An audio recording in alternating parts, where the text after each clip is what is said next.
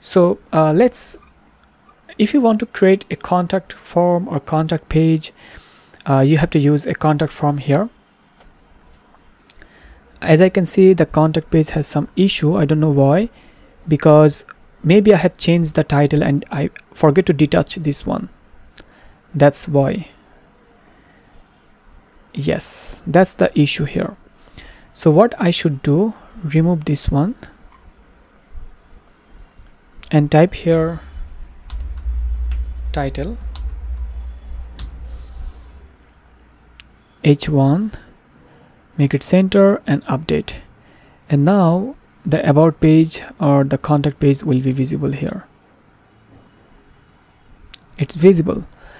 So to change any or overwrite any page header, you have to make sure you have detached that template. And now I can type here archive title.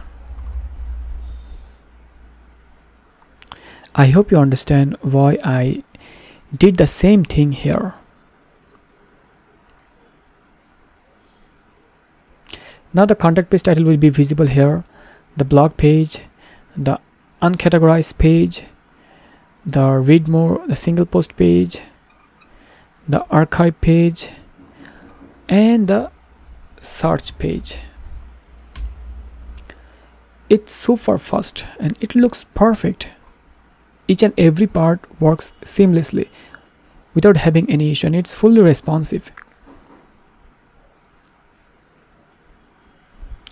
It's fully automated and fully responsive. There is no need to change anything here at all. That's amazing, right? If I go to any single post, it looks like this. The comments, the blog, and everything looks organized. Uncategorized page, it looks better.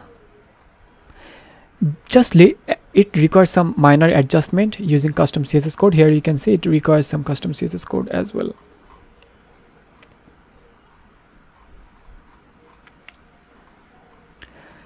So I'm done with this tutorial, and if you guys want to use or want to know how to create a contact form, I have tutorial related to the contact form. If you go to YouTube and go to my URL Riyad Mahmood, you can see I have created a lot of tutorial, and you'll be able to understand how to create a contact page using block editor Gutenberg.